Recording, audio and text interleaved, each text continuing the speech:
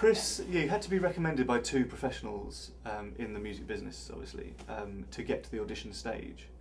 The first round, Philip sent me about 3 or 4 pieces to learn, a couple by memory, and a couple just we could use stands. And I think they were just looking for in the first round people that could actually blend. I think that's the most important thing, the blend. And I'm sure personality does come into it because you're spending so much time with these guys. You know, you're living out of a suitcase with them 6 months a year. But the blend was the most important thing. That was really the thing that got it down from the number it started to the second round. And the second round, there was me and another guy. They got it down from, I think it was 30 something to 2 people in the second round. And then they were and the second round was more to do with the performance of it all. You know, can you actually, are people going to enjoy watching you?